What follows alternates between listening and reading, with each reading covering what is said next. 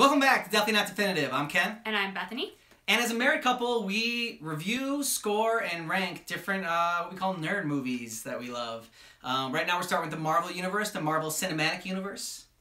And we've just watched Avengers Infinity War. So I'm sure some of you have seen this. You know it's a little bit of a tougher movie to take, particularly as it ends. Yeah, so... when we first watched this in the theater, Bethany was so mad at me that... Oh, I was. I seriously... I think I actually gave him a punch in the arm because I was just like, why did you bring us to this? This is terrible. I couldn't believe you brought me to a movie just to watch all my favorite characters die. I was very mad. Yeah, Captain America lived. Not everyone died in that one. I mean, I love you, Captain America, but I want all my heroes. Sorry. Yeah. So how we do this is, we're rewatching these movies, and then we developed a scoring sheet that you can go ahead and you can take a look at down below. It's in the description of this video. You can either download it or go online. We promise it's not a virus, so it's fine. And so in this scoring sheet, we have different categories that we feel make up a great Marvel movie. Humor, side characters, female empowerment, action sequences, obviously. So we go ahead and we score all those, and then based on that score, that's how we rank them. So now on to Avengers Infinity War. In the past, the Avengers movies, we've had Iron Man and Captain America as our two male leads, foregoing the traditional lead male and lead female categories. This had a little bit of a curveball thrown at us. I don't think Captain America was featured as much in this one. I think Thor and I think Gamora have, the case can be made for them as being the other lead character. Ultimately, we decided it was Thor.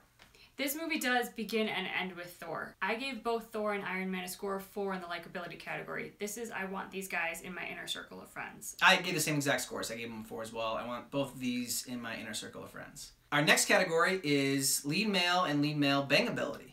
So how much do we want to bang these sexy guys? I gave them a 0. I said no thanks, I'm good for both. So for me, I gave Thor a score of 4. Oh wow! I think this is the highest you've ever given Thor. This is the highest score for Thor. Nice, Thor. Which was, there'll be some shower sex, morning sex, thanks to you later sex. Obviously, Thor has always had a nice body, but the personality has never really been there for me in terms of having more of that attractive appeal. Like I said, in this one, he changed it up, and I found him much more attractive. Additionally, for Iron Man, I gave him a score of 5. Yeah. Which is, this might be more than just a bang. Iron Man's really grown up. He's gone from being just the self-involved playboy narcissist to really becoming a man, a leader, someone with heart, someone with integrity, and someone who is able to care about things outside of himself, and not just himself, but outside of his immediate family or his personal business, or he's just got a broader scope now, and I think that makes him really attractive.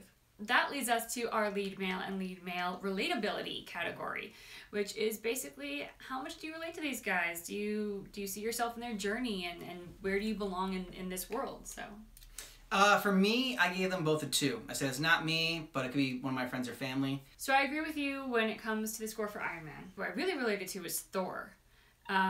I gave him a score of 3, which is, it's the best parts of me, at least I think it is.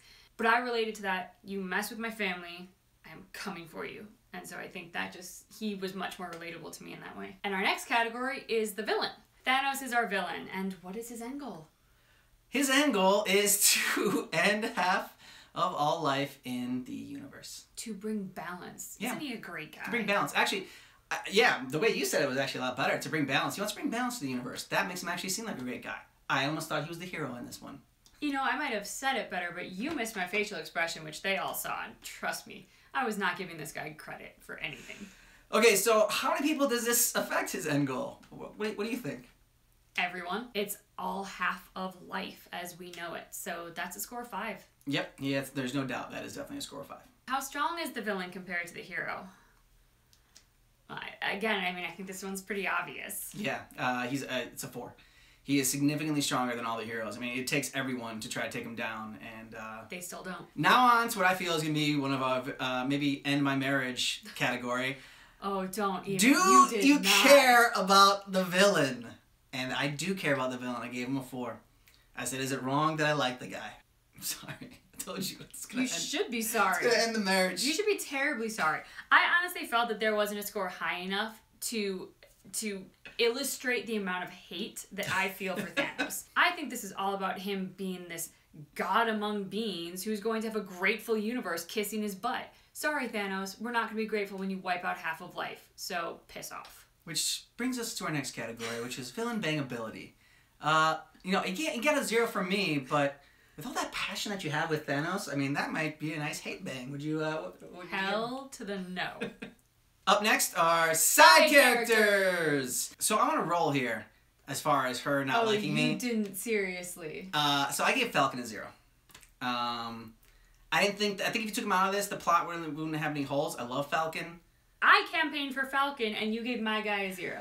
You're so not getting lucky tonight. For my ones, for the plot has some holes. For me, it wasn't just plot, but it was these characters touched me in some sort of cerebral, logical, they affected my head. That's where they belong. Doctor Strange, The Dark Order, Black Panther, Groot, and Black Widow. For me, I gave a 1 to Groot, and I gave a 1 to the Dark Order. Originally, the 2s on our sheet are that the hero becomes less likable, redeemable, relatable without these characters. For me, I felt like this was the heart. These are the characters who touched me emotionally on some level. So it went to Bruce Banner. I was torn with this because I felt like he also brought some humor, but sometimes it felt a little pushed for me. Scarlet Witch, Vision, obviously they greatly affected me. Falcon, I thought he did bring in a lighthearted element, and so for that he got above a 1 because he deserves more than that. Deserves more than 0. Also Gamora and Captain America.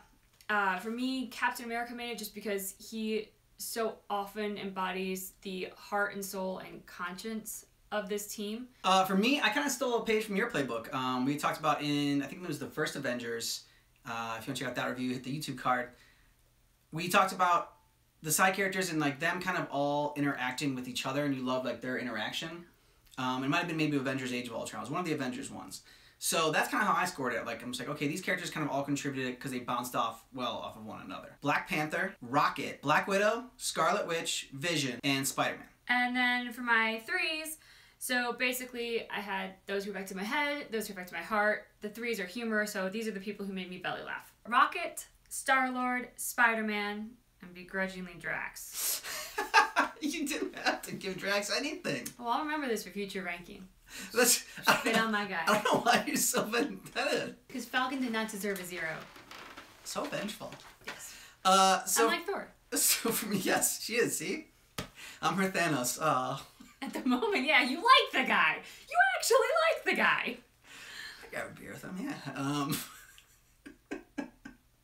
I'm sorry, everyone. I just, I'm sorry. No, they're sorry for you. You're stuck with me. Yeah. So for my 3s, I gave it to Star-Lord, I gave it to Hulk, and I gave it to Drax. So for my 4s, I gave Captain America, I gave Doctor Strange, and I gave Gamora all of 4. I don't think that Doctor Strange gets enough credit because everyone talks about the sacrifice that Tony makes in Endgame, and Hulk, and Black Widow, but Doctor Strange was the first one to make the first sacrifice because he saw in the future and he saw that the only way, he said there's no other way unless he gives up the time stone, which he knows is going to result in his own death. Now, he doesn't know if this is the 1 out of 14 million chances that he's going to come back and live again, but he knows that there is no other way, so he has to do it. So I don't think he gets enough credit for that, and so that's why I gave him a 4. So next up is plot. For this movie in particular, I think it was so groundbreaking in that way because I got so mad at you at the end because I thought I was going to a superhero movie. It was going to be a tough fight, but our heroes were going to win, even though it's a classic good versus evil because it didn't follow the classic good versus evil plot. Our guys lose. It's devastating. And for this, I think you don't ever look away. Unless you need to get Kleenex, as I did. So I think it could have probably gone on for another hour, and I still would have been just, completely engrossed in it. So it was great. I gave it a 4. Yep, I also gave it a 4. Which brings us to female empowerment. What role do women play in this film? I gave it a 4. Okay. So I also gave it a 4. For me, one of the really strong female empowerment moments that I loved was when... What's her name? Proxima Midnight. There it is. Is fighting Scarlet Witch and says, "You'll die alone," and then camera pans over to Black Widow, says she's not alone. And you see Black Widow and Okoye are right there with her. I think you get a lot of male camaraderie in action movies, but you seldom see the women in that same capacity. And I think that was a really good female empowerment moment to show that, you know, women support women. So next up is soundtrack. I gave it a 1, and really that was for the individual theme songs that happened throughout the film. Oh, here I thought, I'm like, oh yeah, she's going to say exactly what I'm thinking. And I pointed to the camera like, you're going to do it. No, I look like an idiot, because I gave it a 1 just for the one Guardian song. Moving on to humor. For me, humor got a 44. 49. I think the payoff at the end of this movie and how devastating it is to you as an audience member, you get that payoff because these guys are making you laugh beforehand. And I've always said, you know, when they can make you laugh before they make you cry, that is the epitome of bringing an audience on a journey with you. So next up are visual effects. I gave this a score of 4. Yeah, agreed. I gave it a 4 as well. Next up are action sequences. And there were 6 action sequences in this movie. And I thought they were all amazing. I was really kind of sad when they were ended, so I gave it a 4. So 6 times 4 gives it a 24 total points for action. So my action score was 18. The reason I gave it a 3 was because I thought this movie hit the perfect balance of action sequences with still managing to do storytelling and having some significant scenes of heart and humor and everything else that you need in a movie to make us care about those action scenes. So next up is dialogue. And on this, I'm actually going to take a page from your book. I definitely think there were some quotable lines in here that were humorous, but for me, what really stuck out were some of the poignant quotes in there, and I felt like those are probably the ones that I'm more likely to quote out of context. And so for that reason, I gave it a 4 as being a highly quotable film. When Captain America tells that stupid general douchebag, I'm not looking for forgiveness, and frankly, I'm done asking for permission. I gave this a 3. I thought it was sharp, it was clever, it was witty. I think an argument definitely can be made for 4. I think maybe the reason I didn't give it a 4 is because there was just so much going on and everything was just so impressive that the dialogue was really good, but I guess it just didn't stick out to me as much as maybe the action sequences or the visual effects or, you know, all the different side characters playing in. Love story in this one is between Vision and Wanda. I gave it a 4. I said if these two ever break up, there's going to be some ugly crying, and Marvel's getting a heated letter, and that's because there was ugly crying. Yeah. Rest in peace, Vision. Yeah, I give it a 4 as well. Which brings us to heart. I gave it a 4. I thought it warms the hearts and waters the eyes, not just for Scarlet Witch and Vision. I think Gamora, obviously, her death was very heartbreaking. And Spider-Man's death, to see what it does to Tony Stark, is another kind of heartbreaking scene. One thing that I think deserves a special shout out too, which surprised me, I think, when I was watching it this time as to how moving it was. Rocket's got this moment where he says, okay, I gotta go be the captain now. And he goes back and he has this heart-to-heart with Thor. And Thor's crying. I mean, he's talking about how, like, he lost his mother and his father and his brother and his best friend and his sister, and he really feels like he's got nothing left to lose.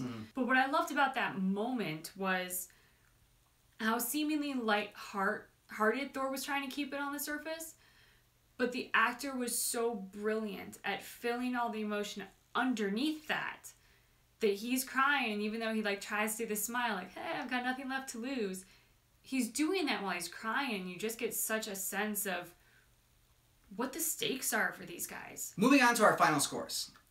So for me, for Avengers Infinity War, I gave it 152, and I also got a fist bump from me when Thor entered, so that gives it a total score of 153.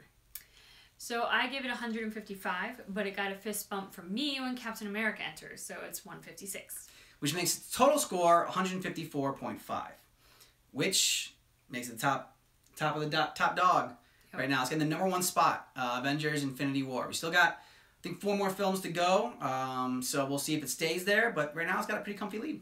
It is interesting when you do this with a score sheet on what you think makes a good Marvel film, how that compares to what you personally think is are your favorites. So that's why we're doing it this way versus what our personal favorites are. It's kind of more scientific, even if it still is a little bit arbitrary.